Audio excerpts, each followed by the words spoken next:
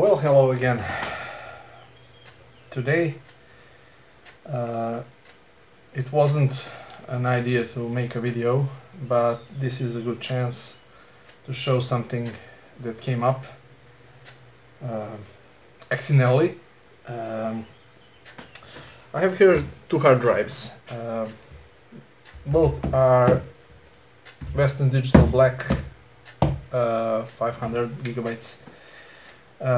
And they are good drives, both are healthy, but there is a problem that I discovered accidentally when I removed it from my computer.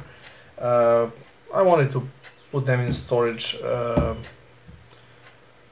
as a storage in USB rack, and it was much faster to remove files and format drive when it's directly on SATA, actually SATA connection. So, and I accidentally saw something. I'm going to show you.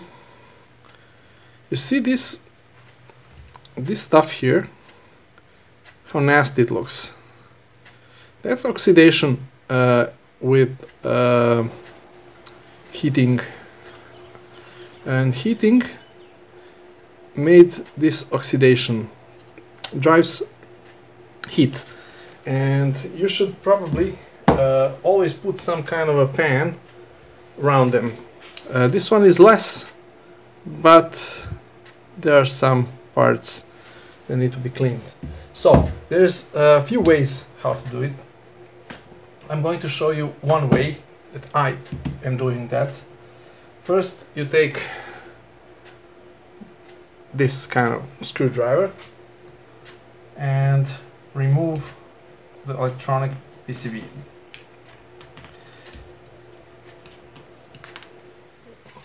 And watch out to not to lose screws, because if you lose screws you have to find same kind. And if you didn't remove this for a long time, actually on this drive never, it will be a little bit sticky. And of course we'll remove this, and of course on the other side, see, wow, nasty, right?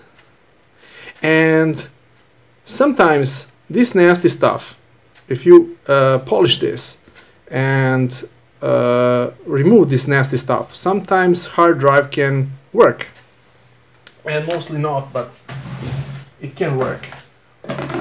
So what I'm gonna do, I'm gonna use this my fancy paste.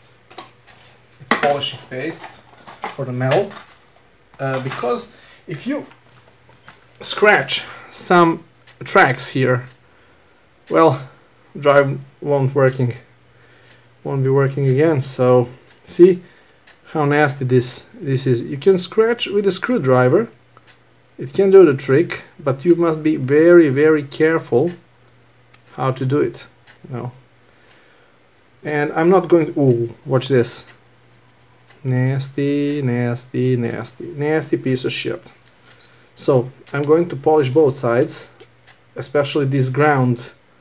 This is ground connection to a hard drive. So how I'm gonna do it? I'm going to take this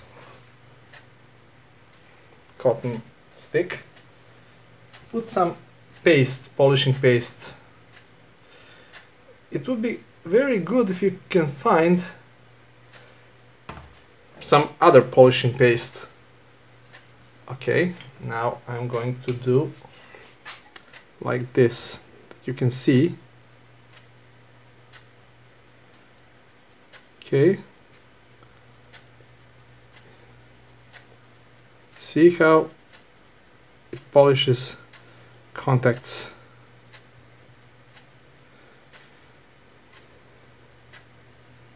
If you don't do that, this polishing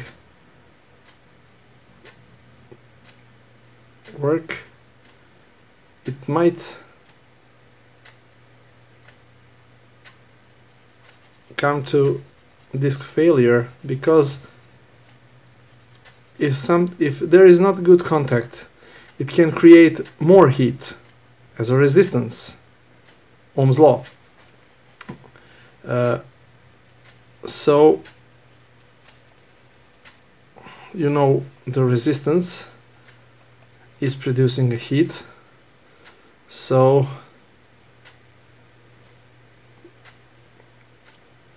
the hard drive will probably try to force more electricity and create more heat, and else, so it can damage your disk permanently and to impossible to restore, recover, or repair. So see how it looks now, and the other side is still greasy. So I'm going to take other side of the stick and try to get in focus. Of course you must clean this with alcohol. You can use petroleum or something like that. Zippo fluid is fine.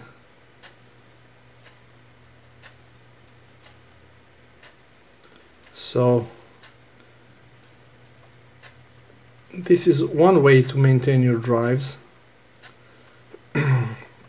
Of course, I'm going to talk about little about drives and disks,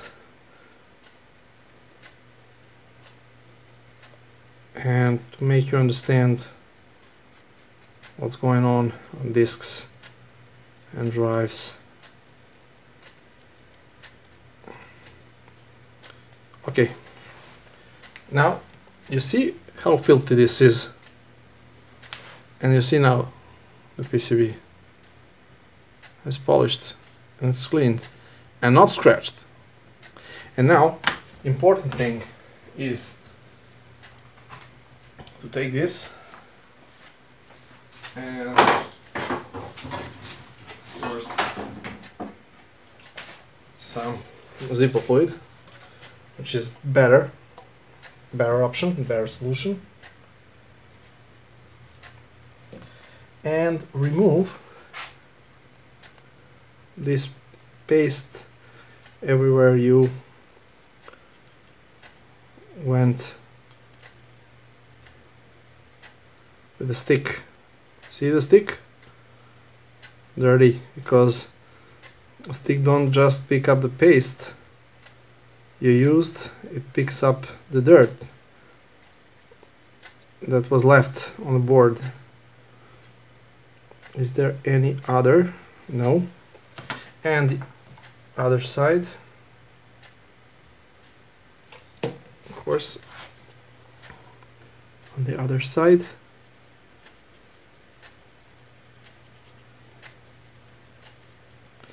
This side is easier, you can use a cloth, but because there are no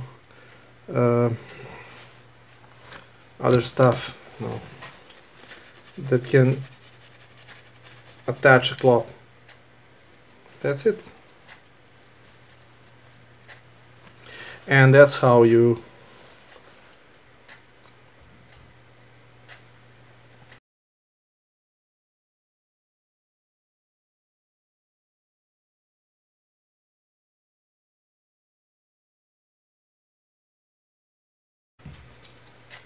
maintain your drive. And this foam is just as a the whole distance, you know, as a, we call distancer, but whatever you call that. And of course you put it all back. This drive was alright, was perfect health, but if I didn't do this thing right now, this drive could easily die or be a damaged one. And that's correct way how to make your drive in good health. Of course, there's one thing I want to talk a little bit about drives. I'm going to leave it because I have to do another one later after this video. And drives have discs. It looks like a CD. I'm going to use a CD as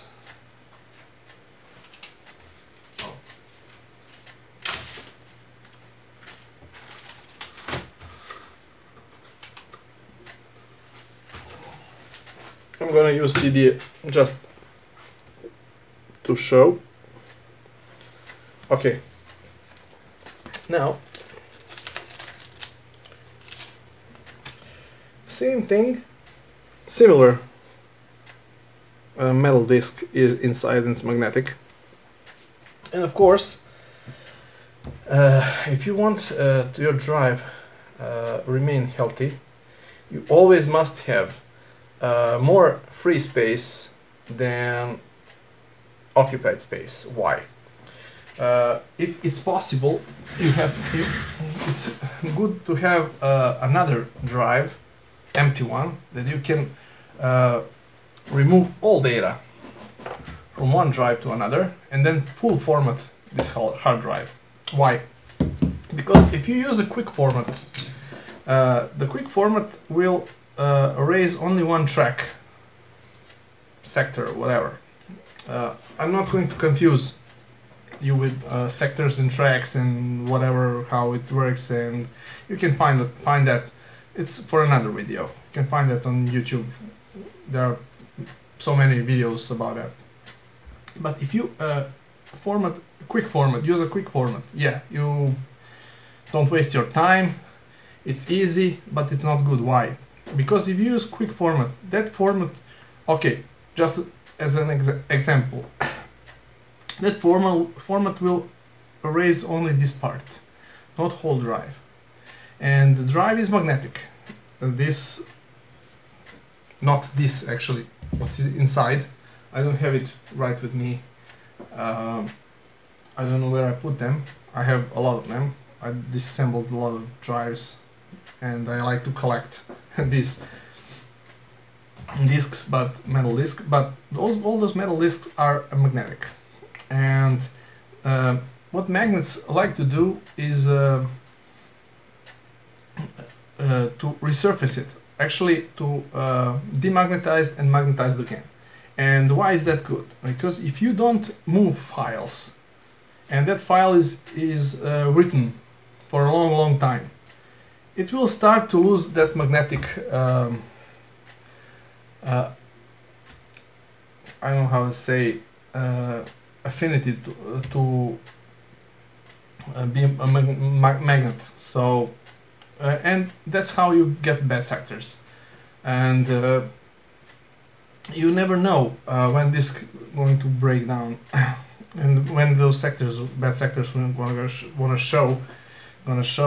But if you do as I tell you, believe me, just a knock on the wood, every disk I maintain like that. Every 6 months or a year at least, you have to remove all data from this hard drive to another hard drive on free storage space and use a full format for the hard drive. And that's the basics of the hard drive maintaining. Of course, as I showed you, you always check if there is a color change on this surface, especially for the surface that needs a ground, to use a ground. This is a ground, of course. And sometimes PCB is made that it doesn't have ground is connected over the case. So if you remove this screw, you might not have a ground on full electronics. That's sometimes electronics is done like that, but I don't think it's case here. But just to have in mind, sometimes in electronics, ground or minus ground is sometimes it can be shorted that way, jumped or whatever. So instead of creating a big path or big wire, thick wire, because ground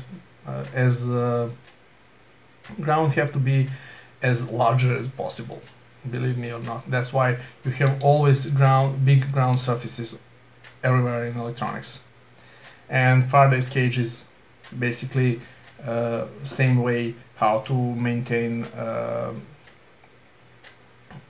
some signals without interfering from other signals in the air. So I'm not going to talk about Faraday's cage, but I'm going to talk a little bit more about this. So when you form a full format of hard drive, it will erase everything, so it will resurface this drive. Sometimes it's good to do it twice, 3 times, and that's how we used to repair some floppy disks on Amiga 500, and I have a lot of experience from 1980s with Sinclair's ZX Spectrum and then Commodore 64, and there was Amiga 500, and really I mastered those computers in electronics, of course, and hardware and programming software, of course. And I was a little kid back then, but I was very progressive in that case, in that matter. So that's how I know the basics, how this drive works and how this drive thinks. Of course, the floppy drive also have a disk like this inside. Of course, it's magnetic, but it looks like a tape. If you saw a tape from VHS tapes or audio tapes, like it was back then, same material, but stiffer and harder, was used to create the floppy. Say floppy because it's floppy, but it's a little harder one to maintain surface flat. So it was also magnetic, and when it loses it cannot be magnetized. It loses affinity to be magnetized, and that's how you have bad sectors and bad tracks and that thing. So same thing, this hard drive works. This hard drive have reserved space for it used to be earlier days of FAT, which was a file allocation table, and that's all information about files, where are they stored, and what sectors and what tracks hard drive have to read that whole file.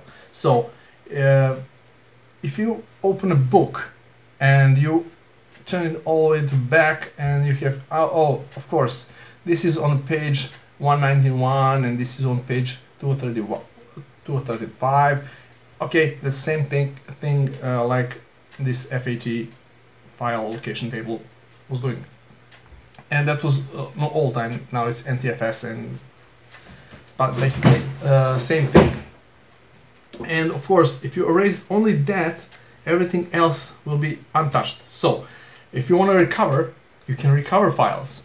And if you throw away your hard drive and you use a quick format, someone can take, if hard drive works, can take hard drive from the garbage and can restore your files, especially if you have confidential files, and that can be a little big problem for you. So every now and then, when you have time, do not be lazy. Remove all files to another drive and format it fully. twice, once, twice, and then return files back there, or just use it on that drive, and later on remove from this drive to another drive. And if you don't want to do that, okay, it's your thing. But I wanted to show you and to explain to you why you have to have more free space than occupied space. And basically that's it. If you just remove files from one space to another, if you have partitions and you remove files from one partition to another, let's, as an example, you have one partition, second partition, this is just imagining, and you remove all files from this partition to this partition, so it will be written on another side. You can format this side, you can return it and format this side, and that's the same way how you can maintain quality of a drive and to increase a life of a hard drive, extend the life of hard drive. So that's what I wanted to tell you, and thanks for watching. I hope you learned something, and goodbye.